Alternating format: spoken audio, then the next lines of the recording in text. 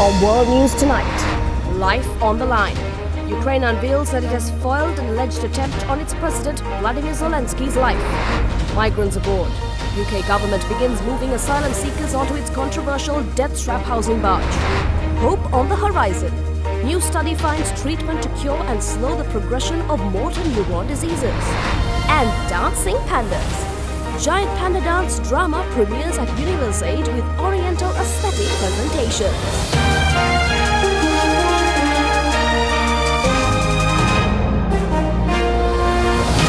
This is Derana World News Tonight. Reporting from Colombo, here is Anuradhi Vikramasinghe. A very good evening, and you are watching World News. We begin as the war in Ukraine takes a bleak turn, with Ukraine reporting that they have foiled an attack on its president's life, as Ukrainian intelligence has detained a shop assistant over an alleged plot to assassinate Volodymyr Zelensky. The detained woman has not been named publicly, but is from the southern Ukrainian region of Mykolaiv. She had reportedly been gathering intelligence about Zelensky's planned visit to Mykolaiv in order to plan a Russian airstrike to kill the president. The SBU said that it caught the woman red-handed as she was trying to pass intelligence to the invaders. In monitoring the communications of the woman, she also had the task of identifying the location of electronic warfare systems and warehouses with ammunition of the armed forces. She allegedly traveled around the territory of the district and filmed the locations of Ukrainian objects. And now on to that rare and tragic mid-air collision of two helicopters on the front line in the battle against wildfires in California. All three on board were reported to be deceased. Tonight, the urgent investigation into what caused the mid-air collision of two firefighting helicopters in Southern California, killing 3 people, including 2 high-ranking fire officials. There's having mid-air collision between 37 Sierra and 5 Alpha Sierra. You can see the damaged blades and scorched hillside where one of the helicopters crashed. They were part of 6 aircraft battling a small fire in Riverside County near Palm Springs on Sunday evening. It was still light out with good visibility. A Sikorsky Skycrane helicopter like this one, which typically carries water or retardant, was able to land safely. The Bell helicopter that crashed was being used for observation. All 3 on board killed. Authorities today identifying those victims as Assistant Chief Josh Bischoff, Captain Tim Rodriguez, and Tony Souza, a contracted pilot. Officials raising a giant flag for a solemn procession. Fellow firefighters saluting as the bodies of the victims drove past. Now, lawyers for former President Donald Trump are firing back after a request by the special counsel for a protective order concerning the evidence in the case involving the 2020 election. Tonight, a new push in the legal tug-of-war between former President Trump and the special counsel. It's free speech. This means that we cannot ever criticize. In a late filing, Trump lawyers countered Jack Smith's request for a protective order, arguing it violates his First Amendment rights. Worse, it does so against its administration's primary political opponent during an election season. The special counsel asked the court to, in effect, put up guardrails to protect the government's evidence, a consequence of Mr. Trump's prolific social posts. Among them, "If you go after me, I'm coming after you." The special counsel writes, it could have a harmful chilling effect on witnesses or adversely affect the fair administration of justice in this case. Mr. Trump firing off his own response. "No, I shouldn't have a protective order placed on me because it would impinge upon my right to free speech." Trump attorney John Lauro outlined defense strategy. Mr. Trump had every right to petition government and enforce his First Amendment rights. And made headlines when he described Mr. Trump's pressure on Pence to halt the electoral count. A technical violation of the Constitution is not a violation of criminal law. That's just plain wrong. In other related news, Niger's coup leaders had 1 week to relinquish power and reinstate ousted President Mohamed Bazoum, or else face military intervention by the Economic Community of West African States. Now, Niger and its neighbors are preparing for possible war, and ECOWAS is questioning whether issuing its unprecedented threat was a smart idea to begin with. Despite ECOWAS's ultimatum to Niger's coup leaders to step down from power, there's no strong consensus on the possibility of military intervention by the regional West African bloc. For the time being, only 3 countries have said they're ready to send in the troops: Senegal, Ivory Coast, and the region's largest army, Nigeria. We're giving windows of opportunity for those who have erred to come back home. Democracy is what we need, and democracy is what we stand for. However, Nigerian President Bola Tinubu, the bloc's current chair, has not yet secured the go-ahead from his Senate, which is required for Nigeria to mobilise its troops. The Senate called for finding other options, pushing back against using force. Some of Niger's other neighbours are firmly opposed to intervening militarily. Chad and Algeria, though not ECOWAS members, share huge land borders with the country and fear the repercussions.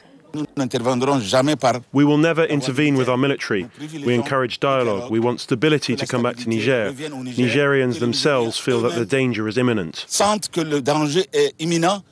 There's also the issue of Mali and Burkina Faso, both junta-led, who said in a joint statement that any military intervention would be considered a declaration of war. Niamey's junta announced it had closed Nigerian airspace as of Sunday. Should ECOWAS take military action, it would be the first time in recent years it will use force to intervene and restore democracies after military takeover. The bloc has struggled to contain a democratic backslide, with Niger's takeover being the 7th coup in West and Central Africa since 2020.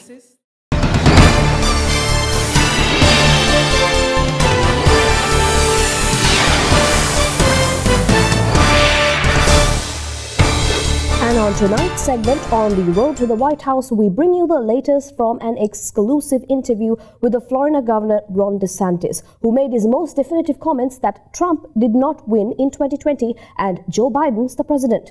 Republican presidential candidate Ron DeSantis has said former U.S. President Donald Trump lost the 2020 United States election, in his clearest remarks yet, dismissing Trump's false claims that the results were marred by widespread fraud. His comments come as a large majority of Republican voters continue to believe Trump's false election fraud claims, making confirmation of the 2020 results a liability within the party.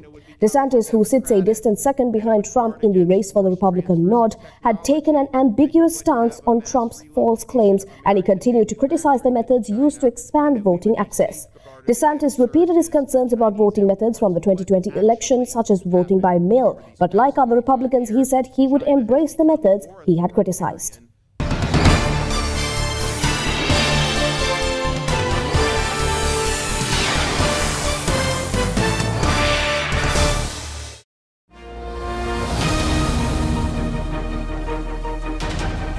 Welcome back. The British government began housing asylum seekers on a hulking barge moored on the Dorset coast in an effort to cut down on the high cost of housing migrants in hotels, currently running at about $7.6 billion a day, and to deter others from attempting the dangerous English Channel crossing.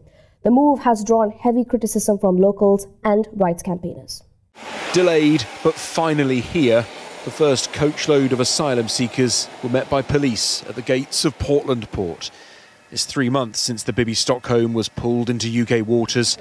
Beset by safety concerns, this controversial barge now home to those who've packed their belongings after being in hotels for months. They're economics migrants, that's why. Is that what you think? Yes, they are. They come here just for the money. Outside the port, there is tension, a snapshot of an increasingly divided community. We don't think it's humane, but we also don't think it's safe. We don't think the safety issues have been dealt with. And also, you know, nothing's really in place to welcome them. That's why we're here. Refugees are welcome here. Care packages are wheeled in, toiletries and notebooks for the new arrivals. The majority will sleep 2 to a room. It's basic, but there are facilities to relax and some outside space. Been told the Care for Calais group has helped stop around 20 asylum seekers from being moved from hotels onto the Bibby. What you've got is a situation where people who've been through potentially torture, detention, kidnapping, conflict, persecution, possibly risk at sea, maybe crossing the Med or the Channel, being almost picked at random to be shoved on board the barge. The government insists the barge is part of the answer to reduce the £6 million a day hotel bill. We successfully onboarded the first cohort today, and there are 15 people on board. We have had a few challenges, but this is part of an ongoing structured process. We've adopted a standard policy that everybody will be on board between 3 to 9 months. More asylum seekers are due to arrive on the Bibi in the coming days, up to 500 by the autumn. Many will know that their new home is also at the very centre of a growing political storm. We have some good news for you. The fight against motor neuron disease has taken a positive turn. A drug that could slow or even reverse the progression of the condition is on the horizon. Greg Levin was a doctor for 40 years until suddenly, in January last year, he became the patient. I was at work and I couldn't pick things up off my desk with my arms. At 63, he was diagnosed with motor neuron disease. It's just shattering.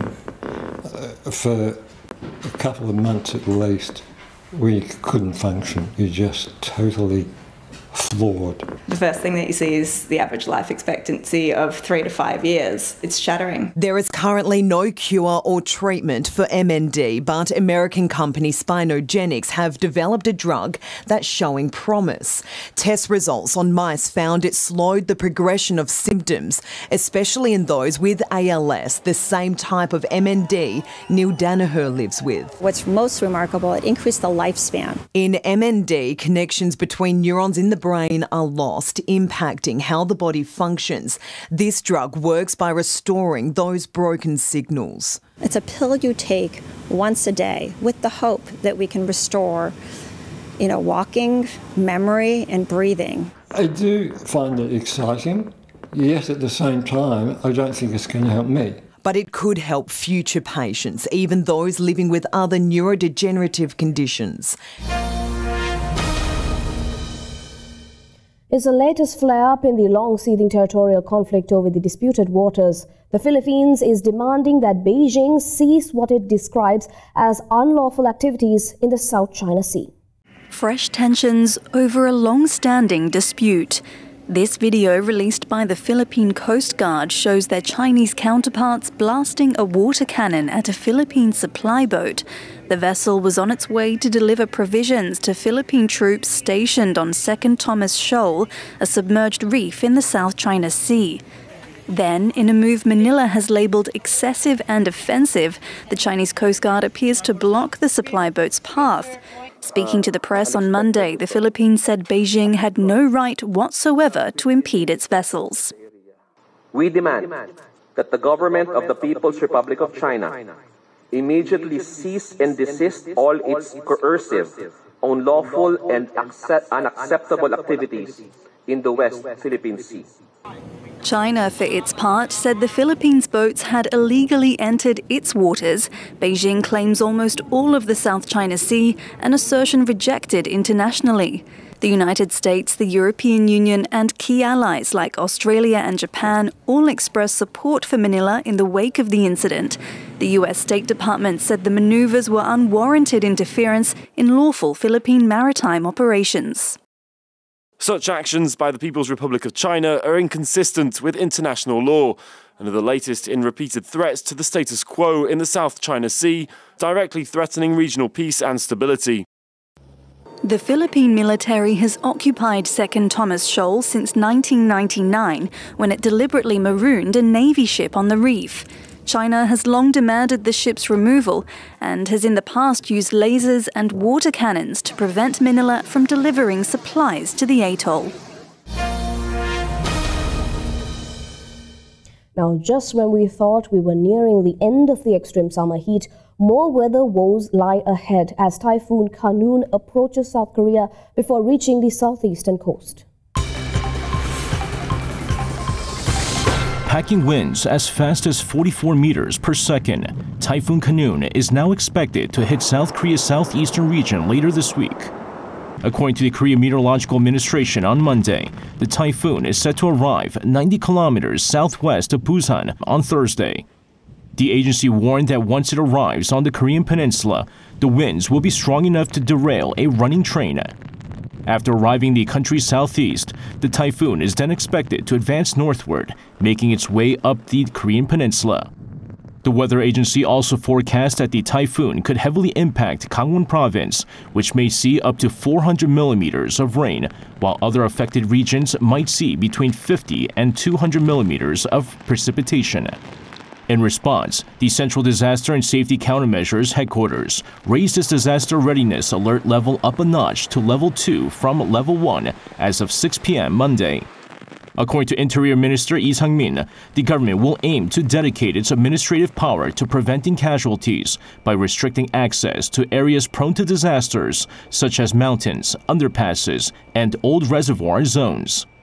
The high alert comes as the recent monsoon season here in the country resulted in a number of casualties, including at an underpass near the city of Cheongju, where over a dozen people were killed when a riverbank collapsed and flooded the underpass.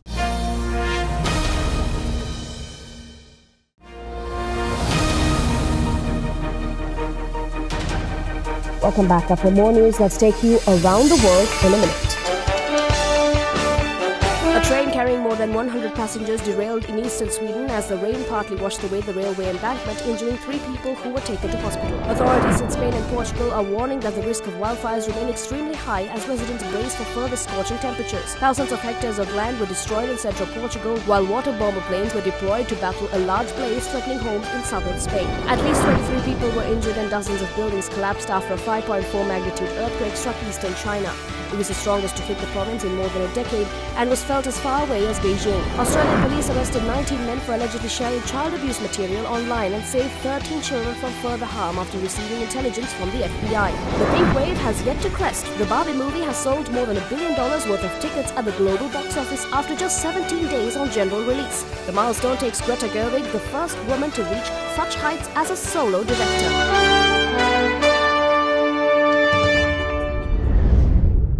And that is all we have for you on World News Tonight. If you missed any of today's programs, you can always rewatch by catching us on our YouTube channel, youtube.com/OtherThanEnglish.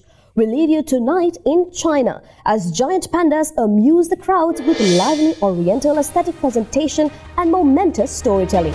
Thank you for watching. Have a great night.